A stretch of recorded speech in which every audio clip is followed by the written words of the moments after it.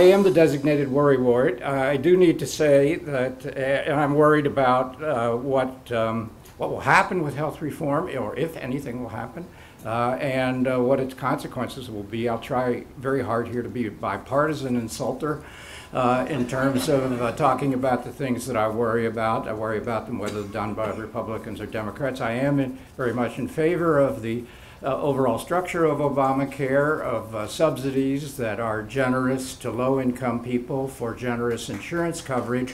As income rise, your subsidy goes down and the minimum required coverage that you have to buy goes down, and I'm in favor of that too. The two things that I worry about that I did want to mention are, first, evidence that medical care actually improves people's health, and even more than that, evidence that providing people with health insurance leads to the consumption of additional medical care that improves people's health. One of the things I hope you remember if you took a statistics course here at Penn is correlation is not causation. And the alternative way to establish causation, everybody knows, I think, is randomized controlled trial. We have had a randomized controlled trial of health insurance in the state of Oregon because the state pre-ACA didn't have enough money to cover all able-bodied poor adults who eventually were covered by the ACA. They used a random lottery to assign people to coverage or to remain where they were with no coverage, and then they compared the outcomes. The outcomes were, roughly speaking, they spent more money when they were insured, 30% more. They were much less likely to have big medical bills when they were insured by Medicaid, but health outcomes were barely affected. Certainly mortality was not affected. The only health outcome that was really affected was depression, and that may have been because they no longer had to worry about high medical bills. So that was very disappointing to me. I was actually crushed, because if any population should have had their health improved by health insurance, they should have been this population.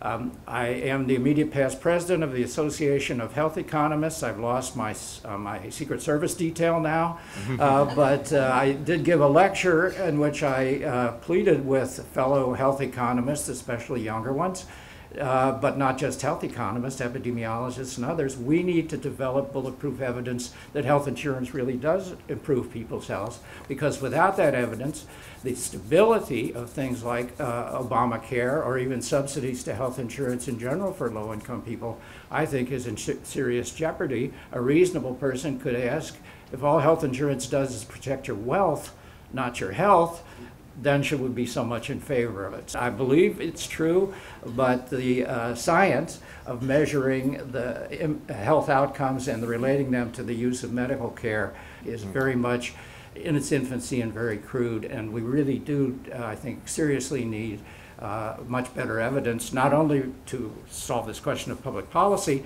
but because we are trying to use it in the small in insurance programs to reward physicians who produce better health outcomes and nurses, and punish those who don't, but we need a defensible measure. I think in the future you'll hear a lot more, and so much more is needed to be done about measurement of health and how it's connected to the consumption of medical care and how that's connected to health insurance.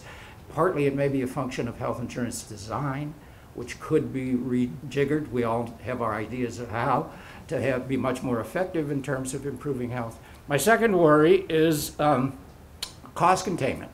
Of course, I'm an economist, although I will tell you I don't lay awake nights worrying about 17% of GDP. The question is not the fraction of GDP, it's if there's waste in healthcare. That's the issue. But that's a topic for a question I hope somebody will ask about why the fraction of GDP is the world's most pernicious measure of a country's efficiency of its healthcare system. But the point I want to make here is to say there is very little private sector cost containment in the Affordable Care Act or in the Republican alternative.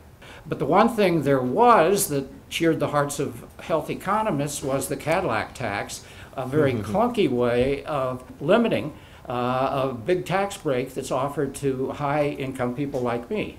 Some of my friends say you should send a Christmas card to the Treasury thanking them for it, but it's not so much that it seems to me embarrassing, if not unjust. It's that it prompts me to do what I just said I did, take the top-of-the-line health plan and not the high deductible health plan, which is also offered here at Penn, which we know works for cost containment, although it also has other potentially undesirable side effects. But here at Leonard Davis Institute, we don't believe you get something for nothing. If you want to contain healthcare spending, you may have to actually give up something. I worry that without attacking what I think is the best way to start to contain healthcare costs, take my tax subsidy, please, as Rodney Dangerfield would have said, then we're never going to really get anywhere with controlling healthcare spending, or alternatively, we may move to such draconian measures that we'll wish we hadn't controlled healthcare spending.